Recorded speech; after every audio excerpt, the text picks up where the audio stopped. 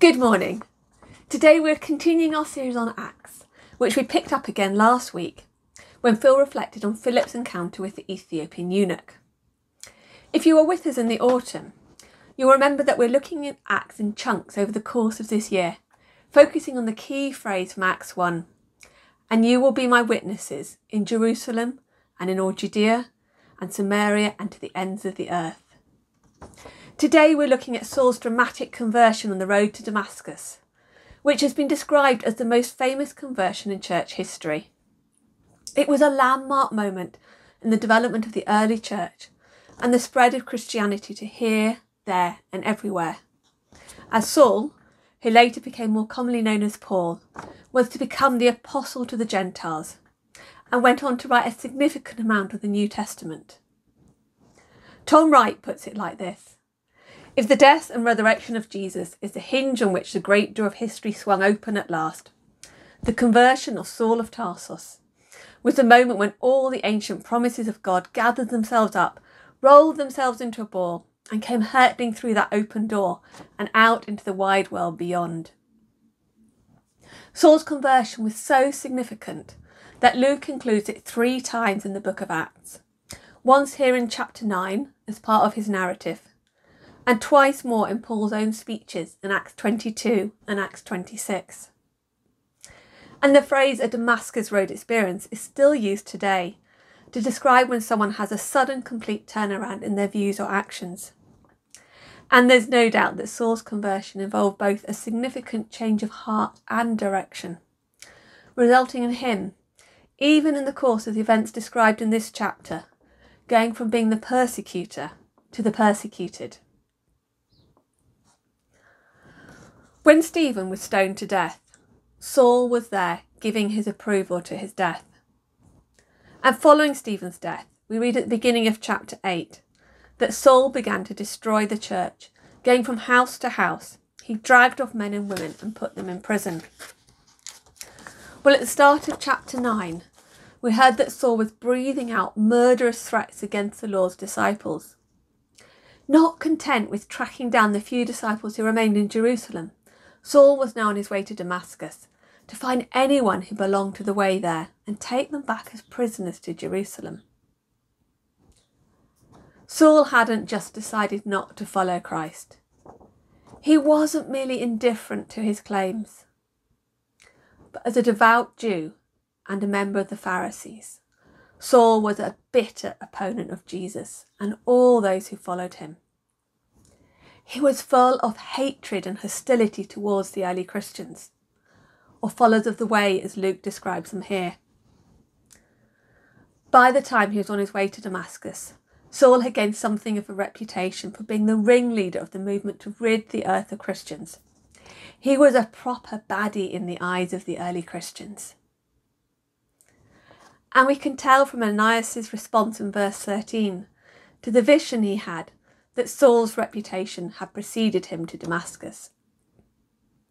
"Lord," Ananias answered, "I have heard many reports about this man and all the harm he has done to your holy people in Jerusalem, and he has come here with authority from the chief priests to arrest all who call on your name."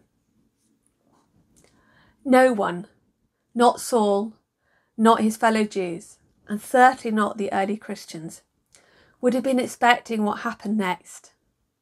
Surely someone like Saul was beyond reach. Nothing would change his mind. But none of them had factored in God's sovereign grace. God's sovereign grace. And so we read that as Saul was nearing Damascus, God stepped in. Suddenly a light from heaven flashed around him. He fell to the ground and heard a voice say to him, "Saul, Saul, why do you persecute me?" "Who are you, Lord?" Saul asked. "I am Jesus whom you are persecuting," he replied.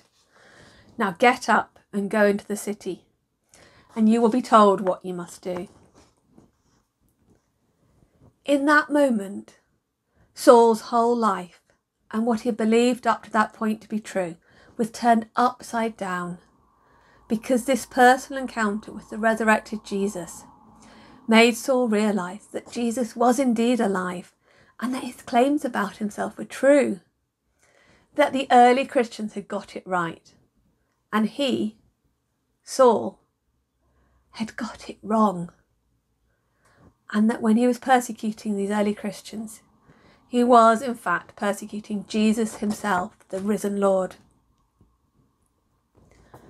As a result of this encounter, instead of arriving in Damascus, leading the way and full of pride, Saul arrived a changed man, humbled and blinded, led by the hand of one of his companions.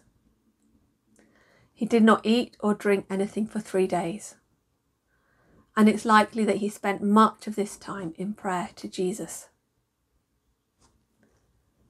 The seemingly impossible had happened.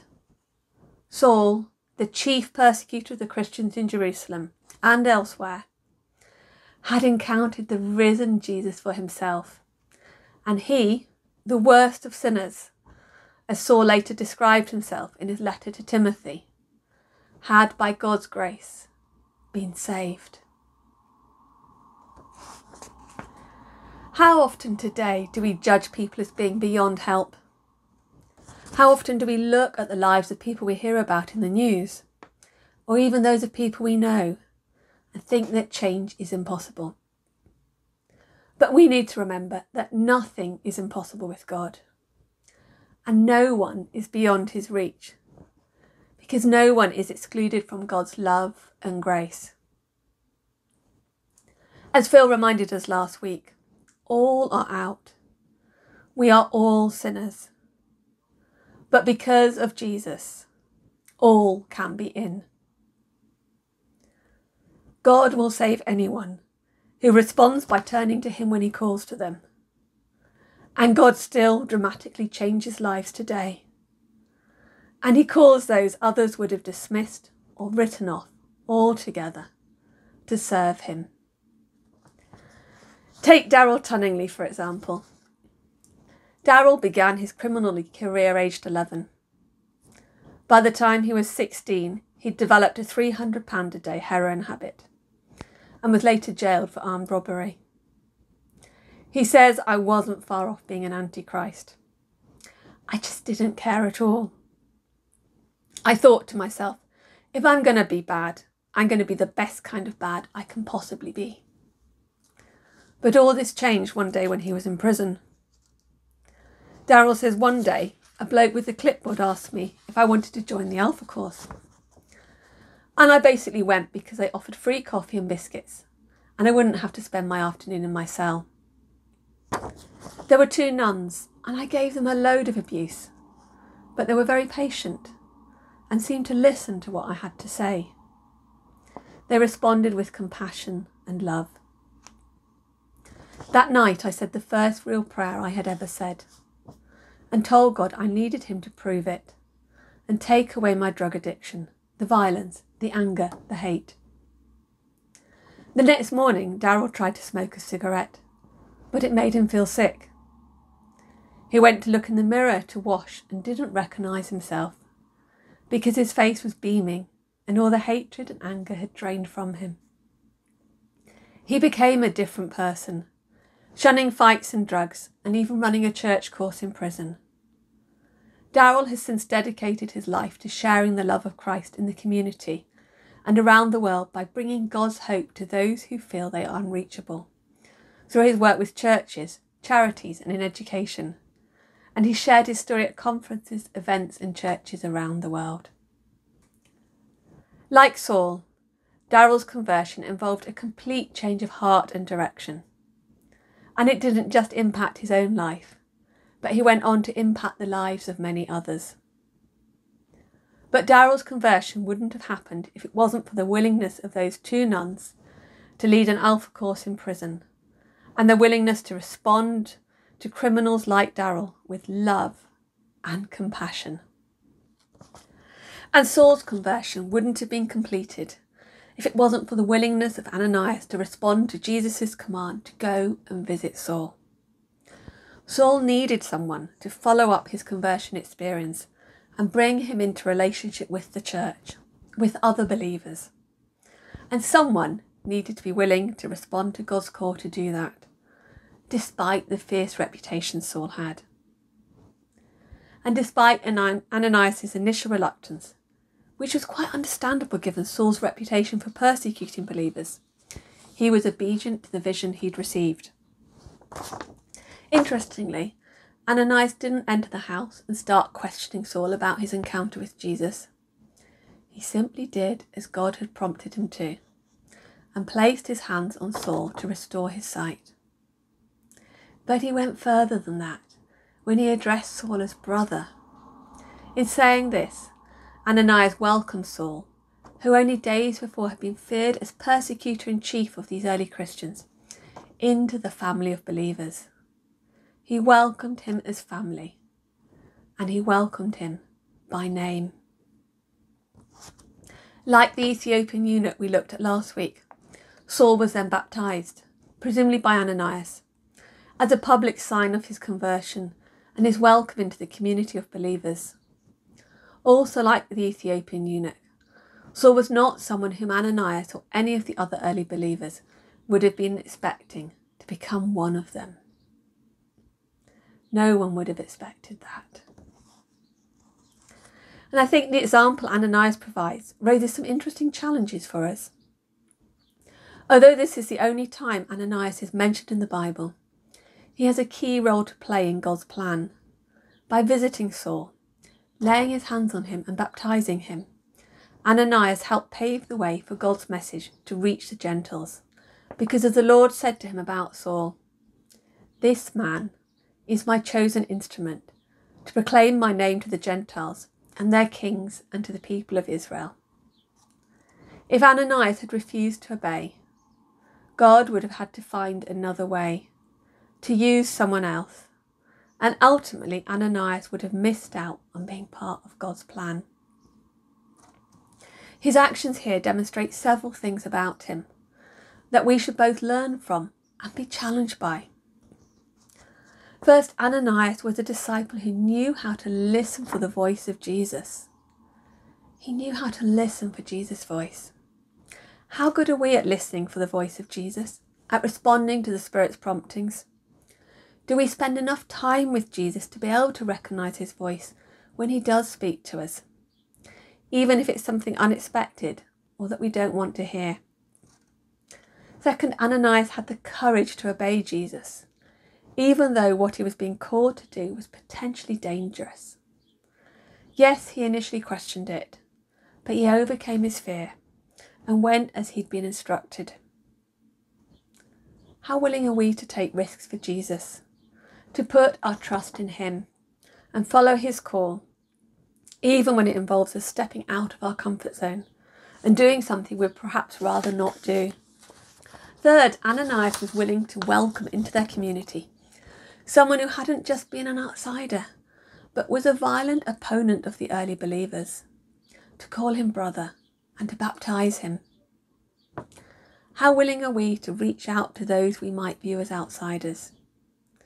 To reach out to those who are different from us, remembering and accepting that because of Jesus, all can be in, if they respond to God's call to them. By the end of the reading we heard, Saul had had a life-changing encounter with the risen Jesus and been baptised and welcomed into relationship with other believers by Ananias. But the story of his conversion doesn't end there. We need to look at the next bit of the chapter to see what impact it began to have on his life and actions. The proof, so to speak, of his conversion and the start of his radical transformation. In verses 19 to 31, we read how Saul spent time with the disciples in Damascus and at once began to preach in the synagogues that Jesus is the Son of God. What a turnaround for him, the chief persecutor of Christians. It's somewhat ironic that after many days, which we learn from Paul in Galatians was in fact probably 3 years, the Jews whose side he had once been on now conspire to kill Saul, so he has to leave Damascus. And despite this, and the incredible change in Saul, it's perhaps not surprising that when he returns to Jerusalem, the disciples there were all afraid of him. Remember when he left Jerusalem, he'd been on a mission to destroy the church there. But thankfully Barnabas steps in, who we'll hear more about another week.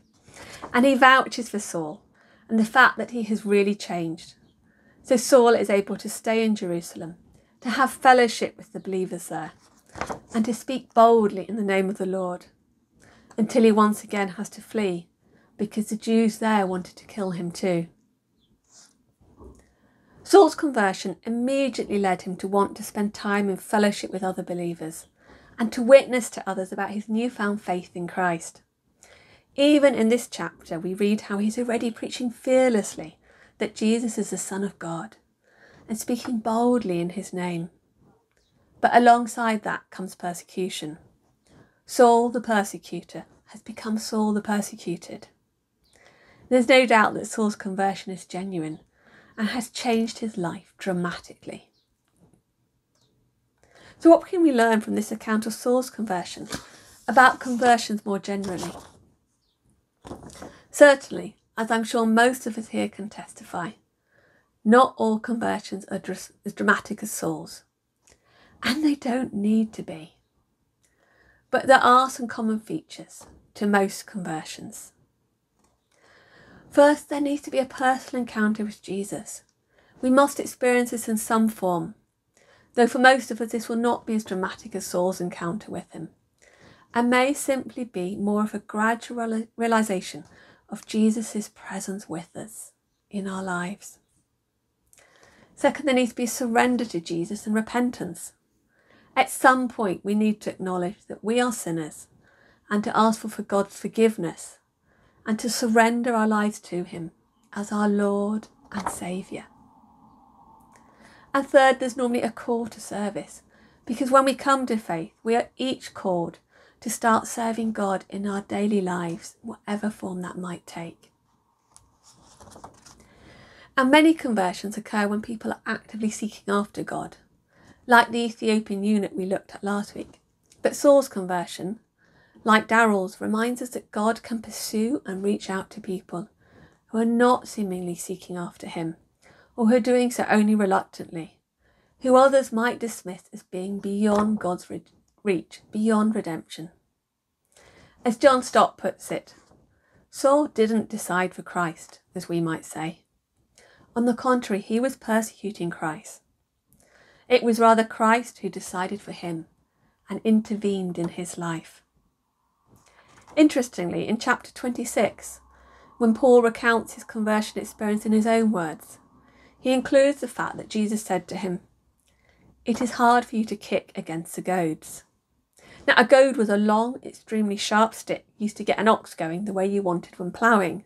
Apparently, you jabbed the hind legs of the ox with the goad until it eventually cooperated. This suggests that Jesus had in fact been pursuing Saul, prodding and poking him, long before his dramatic encounter with the risen Jesus on the road to Damascus. Perhaps through Saul's niggling doubts, maybe through the example of Stephen, whose death Saul had witnessed, and through his conscience, and that it was hard or even futile for Saul to resist him. C.S. Lewis describes his own conversion experience of finally giving in to God's pursuit of him in a similar way. He writes, "You must picture me alone in that room at Magdalen, night after night, feeling, wherever my mind lifted even for a second from my work, the steady, unrelenting approach of him whom I earnestly desired not to meet. That which I greatly feared had at last come upon me. In the Trinity term of 1929, I gave in and admitted that God was God, and knelt and prayed. Perhaps that night, the most dejected and reluctant convert in all of England." But although God actively pursues people, he doesn't compel us to turn to him. When Jesus appeared to Saul on the road to Damascus, he began by asking Saul, "Why do you persecute me?" And although he then told Saul what to do next, he didn't force him to obey. As the song we sometimes sing goes, God pursues us, each of us, with an overwhelming, never-ending, reckless love, even though none of us have done anything to deserve it. As Paul went on to write in his letter to the Ephesians, "For it is by grace you have been saved, through faith, and this not from yourselves, it is the gift of God." It is God's grace, his gift of grace, which draws us each into relationship with him. But it's up to each of us to respond to him and invite him into our hearts and our lives. And when we do respond to Jesus, this should be evident in a change in the way we live our lives, as it was in Saul's life, as it was in Daryl's life. Our lives cannot continue just as they were before our conversion. There should be evidence of a gradual transformation into Christ's image. Our conversion is just the start of our journey with Jesus. It's not an end point. It should be evident from our lives going forward that something is different as our lives are gradually, often very gradually, and with much stumbling along the way, transformed through the Holy Spirit living in us into Christ's image. And there should be evidence of a change in our relationship with God, the church and the world. As we become disciples of Jesus, we become brothers and sisters within the family of the church, and are called to be witnesses to those we meet in the world around us in the course of our daily lives. Jesus, in his grace, met with Saul, the chief of sinners on the road to Damascus, and called him to be his apostle to the Gentiles. This encounter transformed Saul's life, and he spent the rest of his life proclaiming the gospel to all those he met, despite the suffering and persecution he faced as a result, because he now believed that Jesus was the Son of God. And we, all like Saul, are sinners saved by grace. And Jesus, in his grace, meets with each of us today, sinners as we are, and calls us each to follow him, because he loves us with a love that knows no limits, a love so great that he came to earth to live among us and died on a cross to save us. Amen.